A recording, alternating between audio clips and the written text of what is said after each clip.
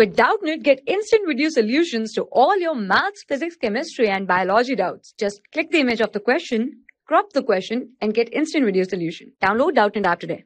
Well, hello students. Now we're going to see this question. The question says that the horizontal and vertical displacements x and y of a projectile are given at time t as x is equal to 60 and y is equal to 8t minus 5t square meters. Okay, the range of the projectile is in meters is.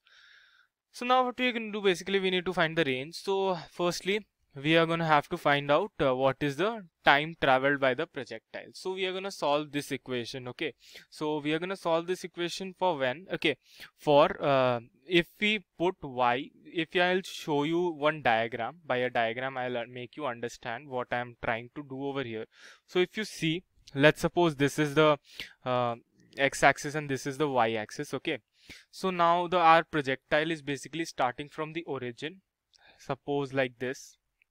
Okay, let's suppose it's like this. So it will be, there will be a horizontal component and there will be a vertical component of this velocity. Okay, so there will be this one horizontal component just like this, and there will be one vertical component just like this. Okay, so these are the two components. Okay, so over here it's given that these components are basically this and this. Okay, means they basically the components are x is equal to 60. Basically this is the position component, and y is equal to 8t minus 5t square. So if you see properly, the projectile will execute somewhat motion like this, right? So at x is equal to 0, basically y is equal to 0, y is equal to 0, this is y is equal to 0. The x-axis is basically called y is equal to 0.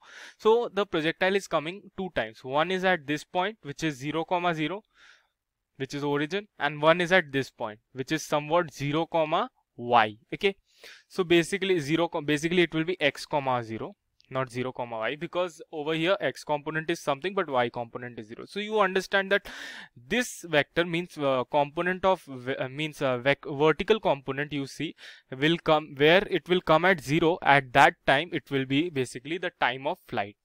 So we are going to put y is equal to 0, in which one answer we are going to get as 0 of 40.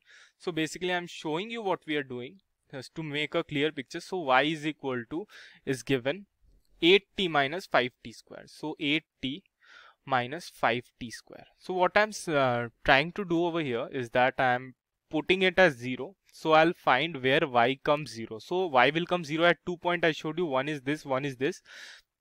This is basically t is equal to 0 at the start of the thing, and this is basically the end of flight. Okay, so we'll have t as common, and we'll have 8 minus 5t is equal to 0, of course. So we'll have t will be equal to 0, basically there are two solutions for this, 8 by 5. Okay, so 8 by 5 is basically, this is basically the time of flight. Time of flight. So why did I find this time of flight? If I put it in this x equation, the value of t, I will get the value of range. Okay, why? Because the distance traveled by during this time of flight in the x direction will be this. Okay, and this is basically range. Okay, so after drawing the graph, we got a clear vision that range will be equal to basically we will put it in that equation, which is 60, and t we will put from here. Okay, so we'll put 6 into 8 by 5, which will be equal to 8 times 6 is basically 48 divided by 5. So after doing the solution, we'll get 9 point, basically 5 9s are 45, so we'll get a 9 over here, and basically we'll get a 6. So 9.6 meters is basically the range of the projectile. So our answer is option number A. Got it? This is our answer. Okay, thank you so much. For class 6 to 12, IIT JEE and NEET level. Trusted by more than 5 crore students. Download Doubtnut app today.